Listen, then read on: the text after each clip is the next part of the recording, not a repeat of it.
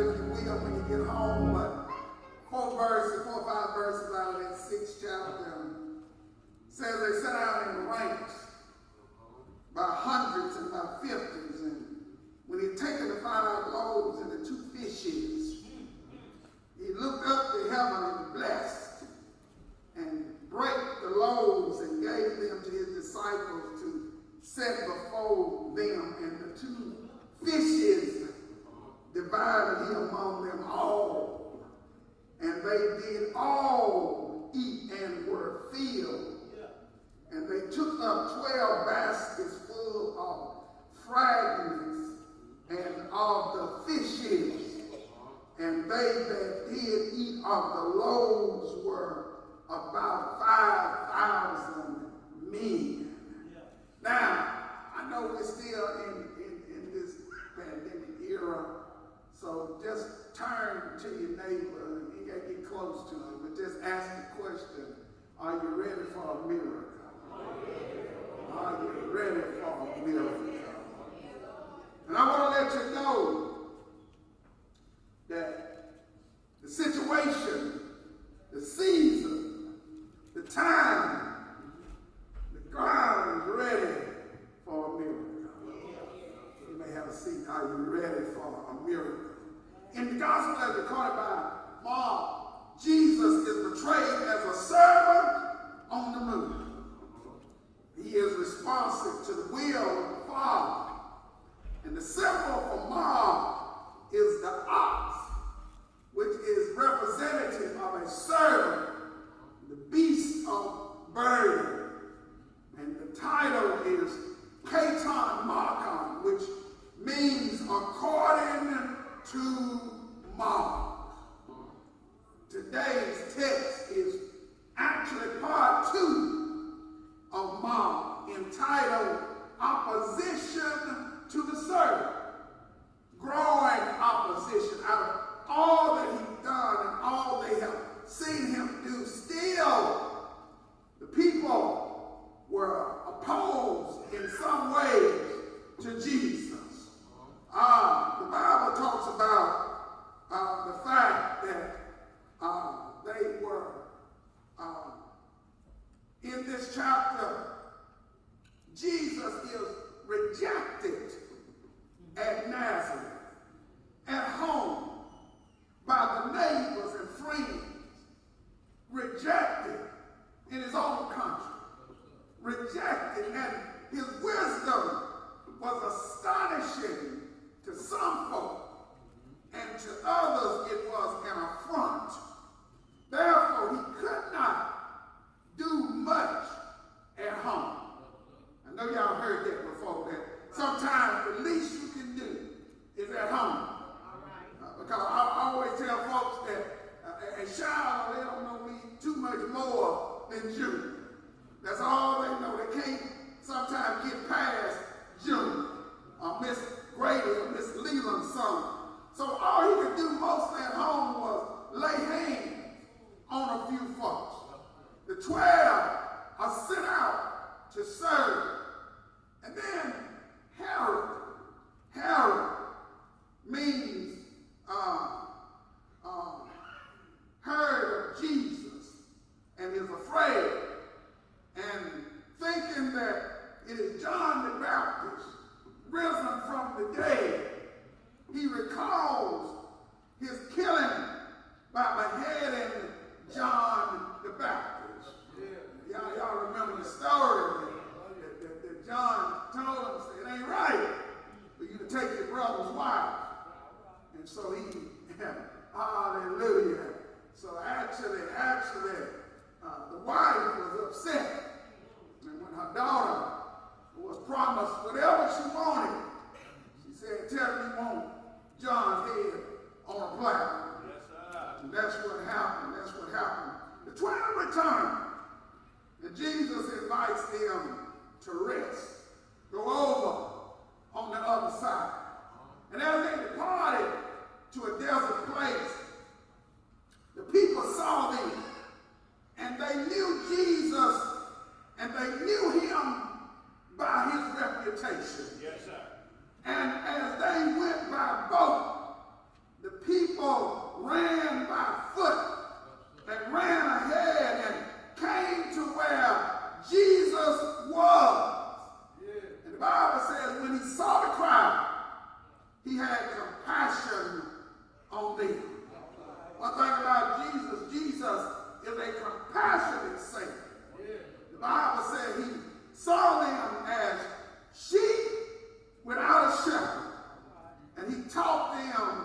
many things.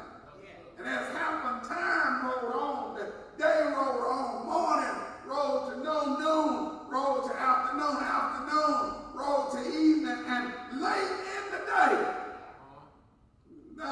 the setup, they were a long ways from home.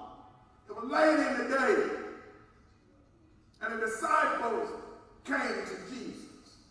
And the disciples came to Jesus with a kind of selfish outlook and a selfish attitude and said, look, there's a lot of folks here. We ain't got nothing. They tired, they hungry, and what we really need to do is send them away. So number one, that was a great problem. And in our lives, according to Dr. Webster, a problem of perplexities, difficulties. And if you lived in this world any length of time here, you ain't had no problem. Problems are on their way. And I tell folks all the time, does not matter who you are, where you are, what you are, problems will come. And you got some problems. I don't care how much money you got in the bank. Rich folks got problems. Poor folks got problems. I don't care what you got in the bank. I don't care how much education you got. Your problems will come. So here they were, hungry, a long ways from home, and the problem arose. Couldn't get back home right then, and they needed some food. And the disciples' response was, send them away. And sometimes, when folks get through with us, sometimes their only response is, send them away. Get back the best way they can. Get it the best way you can. And I thought about the songwriter who said, have you in the mountains that you can't tunnel through? Have you in the rivers? God specializes in things thought impossible, and he'll do what no other power can do. First of all, there was a demand for which there was no supply. Food for the multitude, but none was available. There's always a demand, and sometimes there's no supply. Sickness and disease, no cure. Marriage failures, no help. Job closures, a layoff, no one knows why. School turmoil, no answer. Depression, repression, recession, seemingly no hope. And then secondly, not only was there a demand for which there was no supply, there was a grim prediction. What do we have? Taking account of what we got in stock. Well, 5 loaves, 2 fish. And I always said fishes because they wasn't even the same type of fish. They were the same type, they were fish, but they were fishes. 5 crackers, 2 sardines, 5 crackers, 2 vanilla sausages, more cases than vaccine, more cases than personnel protection supply, more cases and no leadership example, more cases and more death, more problems with no answer. A little bit. And again, Jesus said, can't send them away. Gotta do something. Gotta bless them. All right. A little bit in the right hand. All right. A little bit put in the right hand. There was a demand for which there was no supply. There was a grand prediction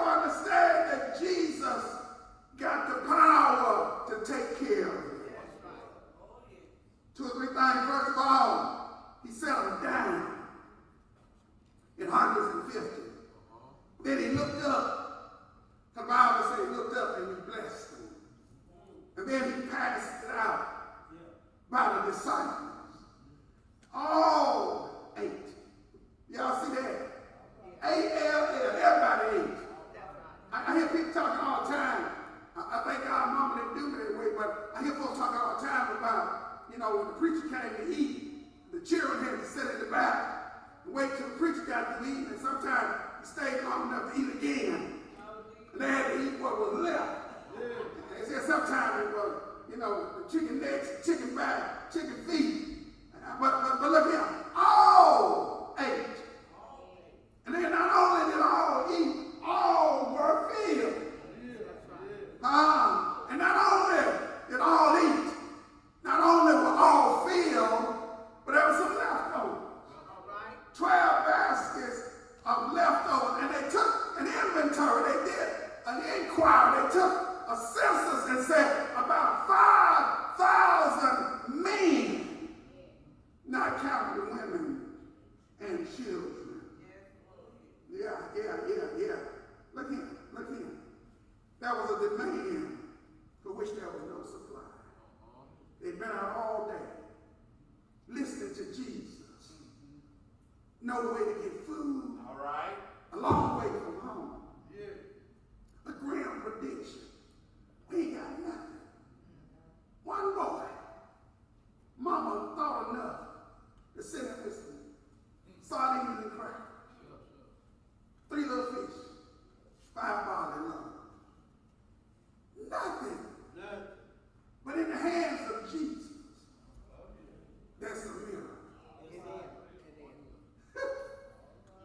Any of y'all been in a situation where it looked like what? Nothing.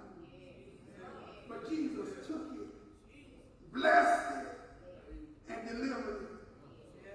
What a God we serve. Are you ready for a miracle? Everybody ate. Everybody was filled. And then there was some leftovers. We right now, United States right now, the church family right now, individual Christians right now, you are ready, primed and pumped for a miracle. All have seen. Got a demand but no supply. All have seen. All have come short of the glory of God. All have seen. That's the demand with no supply. Wages of sin is death. That's a grim prediction. The wages of sin is death. That's a grim prediction. But God so loved the world. Yes, sir. That he gave his only begotten Son. And whosoever believeth in him should not perish, but have everlasting life. Yea, it took a miracle to hang the sun in his face. It took a miracle to put the moon in place. It took a miracle to put the stars in their silver sockets. But when he saved my soul, when he made me whole, it took a miracle of love and grace. God so loved the world. Big God stepped out of nothing. Big God made a world out of nothing. Big God created a world out of nothing. The same big God so loved the world that he gave his only begotten Son. Yeah, I just love to call his name. Jesus. Jesus. Jesus in the morning. Jesus at noonday. Jesus in the midnight hour. The more I call him, better I feel. Jesus. Hey, love me so much. Signs have been made over heaven, under earth. Couldn't find nobody worthy. But a voice cried out, somewhere under the altar, set me. I'll go down. I'll go down. I'll go down. I'll go down. I'll redeem mankind. Hallelujah. Hallelujah. He came down, I tell you.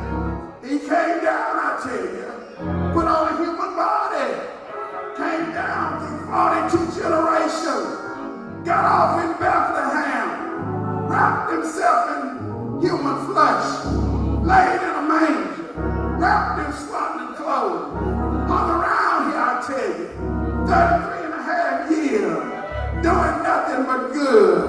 Everywhere he went, a miracle transpired. Thank God for being a miracle worker. Thank God for healing the sick. Thank God for giving sight to the blind. Thank God for even raising the dead. He's a way maker. He's a miracle worker. How many know he's a miracle worker? Sick. He's a doctor. Never have lost a patient. Long life. He's a friend in a midnight hour. Able. To do all things but fail. Oh, yes, he is. Yes, he is. Jesus, my elder brother. Jesus raised him, arrested him, tried him. Jesus carried him from courthouse to courthouse. Jesus, but he never said a mumbling word. Jesus, early Friday morning, they carried him up Golgotha's hill, nailed his hand, riveted his feet, hung him high, stretched him wide. He died. Do you know he died? He died on Calvary cross. He died till the S-U-N refused to shine. He died till the moon hemorrhaged in blood. He died till the stars turned around in their silver sockets. He died till it got so dark. Somebody said you could feel it with your hand. Somebody hung him around the cross, gambling for his clothes, crying out, Surely,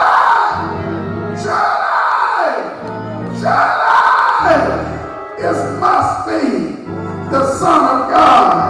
But I'm so glad that ain't the end of the story. They took him down, put him in a bar or two. Friday night, hallelujah, a night of chaos. All day Saturday, a day of silence. Oh, they thought they had him. Grave said, I got him. Grave said, I'm holding on. Grave, Death said, I got him. Grave said, I'm holding on. Death said, I got the patriarch. Grave said, I'm holding on. Death said, I got Adam and Eve. Grave said, I'm holding on. But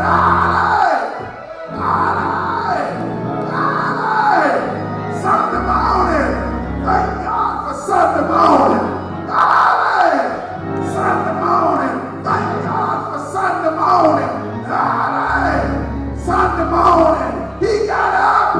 I tell you, he got up. Stepped out the grave. Shook down a dying shroud. Cried, all power. All power. All power. All power. All power is in his hand. Yeah, Lord. Thank you. I don't know about you, but I'm ready for a miracle. Because I serve a miracle working God. I serve a God, hallelujah, that's able to take my black soul and wash it in red blood, and it come out whiter than snow. I serve a God who's able to take a little of nothing, because I wasn't nothing but sin, wrapped in sin, tied up with sin, hung up by sin. But God took this sinful body and was able to change it into a new form. And now I am better than I was. I acknowledge I ain't where I want to be. I acknowledge I ain't where maybe I ought to be. But I'm so glad. I'm so glad I'm better than I used to be. Thank you, Lord. Yay! Thank you, Lord. Yay! Yeah, yeah, yeah. Yay! Yeah, yeah, yeah. Yay! Yay! Yay! Are you ready? Are you ready? Are you ready for a miracle? He's a miracle worker. He's a miracle worker. He's a wonder worker. He's a wonder working God. He can do what no other power, Holy Ghost power, can do. He's able, I tell you. He's able to do all things but fail. Hallelujah. If you in sin, he'll set you free. Whatever your problem, whatever your circumstance, whatever your situation, God is able. Oh, he's able to do all things but fail. I invite you to try him today. I invite you to trust him today. I invite you to step out by faith in him today. Hallelujah. Thank you, Lord. Thank you, Lord, for being so good. Thank you for being so kind. Oh, hallelujah. The doors of the church are open. The invitation is extended. If you want to be free, and be free indeed, the Bible says those who are made free by the Spirit are free indeed. You can be free right now. Acknowledge that I've sinned and come short of his glory. But I believe that Jesus is the Son of God, that he died for my sins and rose for my salvation. And I'm willing to confess him as my Savior right now. You can do it right now. You don't want to come by yourself, somebody walk with you. Andrew went back and got his brother Peter and brought him to Christ. It's just right to go back. Once you get it right, it's just right to go back and get somebody else and bring them to the Lord. We invite you to come. Maybe you have accepted Christ, but for some reason you haven't united with the church. We invite you to come right now. We would love to have you as a part of the fellowship here at Macedonia. Maybe you have accepted Christ. Maybe you even a member of another church. But the Lord has laid it on your heart to cast your lot right here at Macedonia. We invite you to come and unite with us today. Be a part of the fellowship here at Macedonia. We would love for you to be a part of the fellowship. This is a Bible-believing church. We believe in the Bible from Genesis to Revelation. We trust God. We believe in the power of prayer. We know that God is sufficient, sovereign, righteous, can do all things but faith. And we invite you to come and be a part of this fellowship. The choir comes to us, we invite you to come. Come, while the blood is still running warm in your veins. Come, while you still have an opportunity. The Bible says you need to seek the Lord while